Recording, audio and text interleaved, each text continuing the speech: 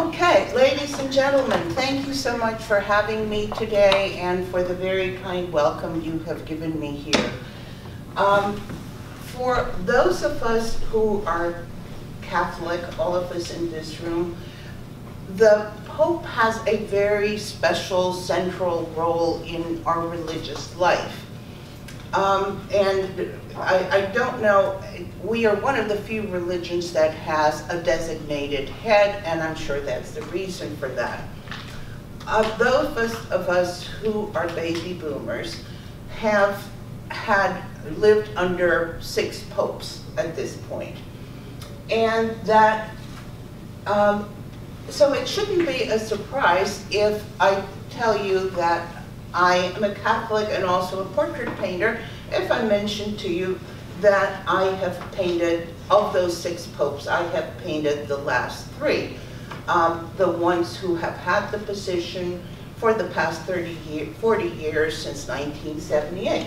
I want to start by actually showing you what the paintings look like. This is, of course, Jean Paul. This is the portrait of Benedict. And this is the portrait of Pope Francis. Now, I think you will look at it, and what you're going to say is, oh, of course, there's a sort of naturalness, inevitability to it. Like, if I'd taken a photograph that looked exactly like that and just copied it, you are going to find that is very far from being the truth. I don't come here today to talk about the popes per se, because there are people far more qualified than I am to talk about that. Rather, I come to use them as a portal for you to enter into my world as an artist, so I can share with you some of the issues involved in doing them, the things I need to take into account, and the problems I need to overcome. Now, I started with the idea I wanted to do Pope John Paul. Now, you would think, there are certain concepts I'm going to explain to you as we go, and one of them is that if I want to find photographs to paint someone famous, I have no sources beyond the sources you have. You would go on the internet. I go on the internet. And all I have is what is on the internet and what I can find, being as resourceful as I can in looking. And I don't often find something that's going to satisfy me. Now, in this case, I found a photograph that I liked, and I turned it into this painting that you see here. It was a painting that emphasized his piety, and that was fine because he was very sincerely and very deeply pious. And I was not dissatisfied with that painting, but then 2-3 years passed, and we focused on John Paul a lot when he went into his last illness, and then he died, and there was so much media attention on the days around the funeral, and that really made me think a lot. It made me think how I could talk about John Paul with a certain person in mind, and my children, who are of a different generation, could also talk about him, use the same name, but they had a totally different person in mind. We might as well have used different names. Now, you have to understand what we baby boomers experienced. When John Paul became Pope in 1978, it was like a rock star bursting onto the scene. We had had a series of elderly popes. Suddenly there was this man who was in his 50s, who was vigorous, he was sharp, he had a great sense of humor, and he became one of the most exciting celebrities in the world. And that is how I experienced him, and how utterly tragic what happened between 1978 and 2005, because which is what younger millennials remember of him, because this man who was an expert skier couldn't get out of his wheelchair. And this man who spoke several languages and was so intelligent could only mumble. And that is what how the millennials defined him. I thought that was so tragic, and I wanted to revisit the subject and find something that would let me capture something of what I remembered so vividly. I did not find exactly what I wanted, but I'll tell you what I used. And I did something I hate doing, but this was the best I could find. And I did not paint this exactly. I used it as a platform for putting in the things that I remembered. I wanted to do something that would show how quick he was, how sharp his sense of humor, and that mixed several emotions at once. Because if you want to do a portrait that really, really looks natural, try to find a way that the person will see several emotions in the face. That makes it so human. And this is what I did. You can see the changes, and here is the close-up. This painting hung for several years at the Pope John Paul Cultural Institute in Washington, which is the same thing as what is now the Pope John Paul Shrine. It just changed hands and changed names. A couple of years later, I decided I was going to paint Pope Benedict. And to sort of jump to the end, this is the painting I ultimately did. And I photographed it in the foyer of my house so you can see the scale. I decided very early on that I just wanted a very simple pose against a very simple background. I felt that fit him well. So I found a photograph that would give me the pose of the body I wanted. Now, that photograph, unfortunately, I really wasn't thrilled about the face, but I thought, okay, I can rise above it, I can work with it. Actually, that didn't prove to be the case. And with Benedict, I had a different sort of problem. It wasn't not finding something that would have the emotions I wanted, it was just making it look like him.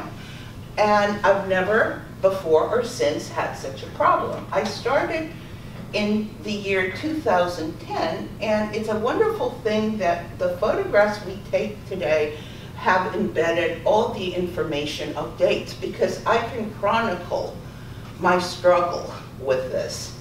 And it went through, I'll show you some faces it went through. Not good, not good. This is getting better, and I would send them to the same people and say, please tell me I've got it now, and they would kindly say, you're not quite there yet. Now, this introduces another thing that artists need to deal with, failure.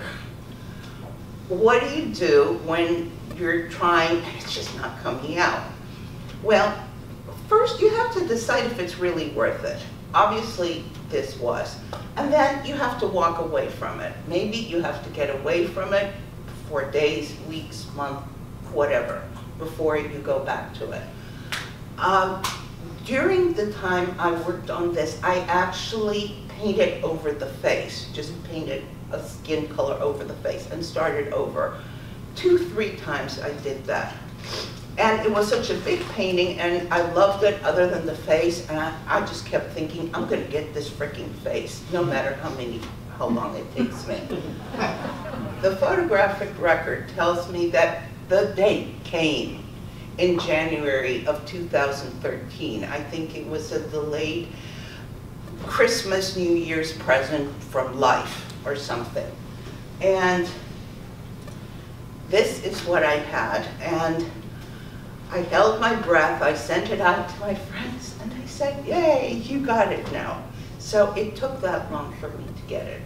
Today, because of things I would have done differently, it wouldn't have happened, but that was a big struggle I had.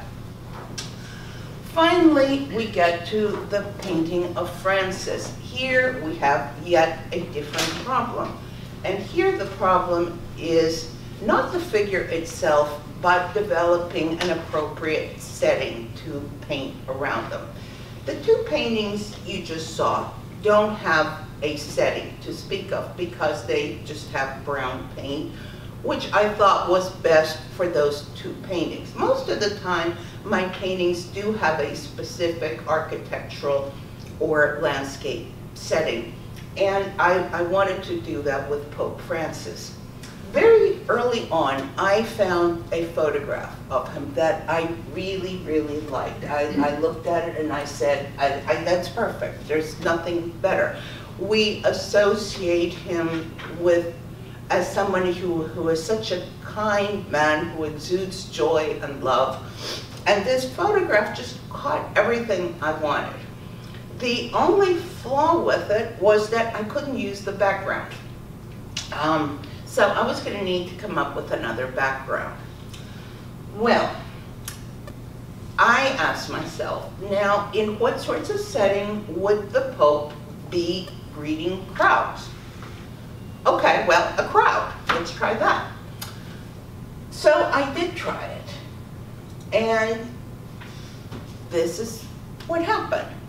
Not good, right? He's standing with his back to the crowd. No, that's not going to work. And you could say, well, she's not being very imaginative. You could put the crowd in front and the Pope behind. No, because then it would be a painting of the crowd and the Pope would be in the background. He'd be a little figure this big. Okay, no. So then I thought, well, that's not going to work. Maybe I can put him in a church. So I tried that. No, that doesn't work either. Here he is in an empty church saying hi, and you don't even know who he's saying hi to. Okay, so neither of those worked. And then at some point, I knew what the perfect solution was. I don't know how it came to me. It was so perfect that I just wondered why it wasn't the first thing that came to my mind. He needed to be in a balcony greeting the crowds. It took care of everything. And of course, if you're talking about the Pope greeting crowds in a balcony, you know what balcony you're talking about, aren't you? The ceremonial balcony in St. Peter's Cathedral. So I went back to Google Images. Google Images and I are very good friends. And I found this photograph, and it was high-resolution photograph, and I became very excited because I knew I would want to blow up details of it that I could only do if it was high resolution. Here, it was cropped, and I used many of the details that you see there. Okay, so now at this point, you might think, if I tell you, so that really took care of everything, you might think, well, how is it that took care of everything? She's got a picture with a background she can't use, and she's found a piece of architecture that she can't use, but how do you meld the two together? It's not in the correct angle. It's, you know, how do you incorporate those two? Okay, well, here I have to say it's a matter of being resourceful and of having learned some artistic technique along the way. And what I did, I created St. Peter's of Philadelphia at home, or as much of it as I needed. And half an hour with some cardboard and some scissors and some tape. And look what we had. And you can see that I printed out the French doors of behind the balcony. See that I wanted a high resolution. And I taped it to the back of my balcony. And you're gonna say, oh, but how can that help you? You don't have a pope. No, don't underestimate me. I did have a pope. There you go. And if you think that I didn't quite totally catch Francis's likeness, it's okay. This is fine for our purpose. So what I did was to put him in the balcony and take pictures from every conceivable angle. Now, an aside on that, the angles are very important. You don't want in a painting having things just dead front toward you. That takes energy away from your composition. In here, the Pope was going to be fully front toward us because that's the photograph and I couldn't change it. That made it that much more important that the balcony be at an angle. So I took photographs from a number of angles, and I decided that this was going to be something close to this was going to be what I was going to use. At this point, I did some Photoshop magic, and you're about to see that what I've been talking about the last couple minutes wasn't an exercise in artistic madness. Voila! So there is the Pope on the St. Peter's balcony from the angle that I can use. You will ask, okay, so at that point you're ready to paint. Well, no. That is very good for giving me a general concept of what I'm going to do. But it's important that your lines be right and your angles be right. The only way you're going to do that is to get out paper and some rulers and do a perspective drawing. I regret that this is the short version of the talk, and I can't talk more about that. Perspective drawing is one of my favorite subjects in life. It gives you all the answers to everything you could possibly want to know. Basically, this is what I did. And it involves line of the horizon and then these angles that go to specific vanishing points. And when you have that, you can draw every element involved exactly the way it's supposed to be. So I had, at that point, I had some very big issues already solved. I had decided that I wanted to use the Easter motif, which you can see here. Easter Sunday is such a joyous time, and he was in such a radiant pose. I felt the two went together. I needed to decide something that you're going to think is trivial, but it's really not. I needed to decide the color I was going to make all the flowers on the balcony. He had officiated over 2 Easter Sunday ceremonies by then, and so I had photographs of the two. This was one, and this was the other with beautiful white roses. That is actually not a trivial decision because the things you paint into the picture are going to affect your color balance. It's sort of like if you have 2 scales and you put a coin in one, it's going to change the relation of the two. And I had to think of it in terms of the color balance I already had, which was pretty poor. I was not happy with it. I had a lot of stone that was sort of a grayish beige, not a lot of color there. The Pope was wearing a white cassock, and the curtain on the French doors was also white. The only sort of color was going to be the burgundy grapes. So I thought, do I want to add more white here? No, I don't. I'm going to go with a pink. So at that point, basically, all the hard work was done. And the only thing left to do was just clean up the details, paint the picture. And so this is what I started with, and this is what I had about 3 weeks later. And this is the close-up of the face, because in a portrait, the face is what really determines if it's successful or not. So with that, ladies and gentlemen, I thank you for your attention and your interest, and I look forward to answering any questions you may have.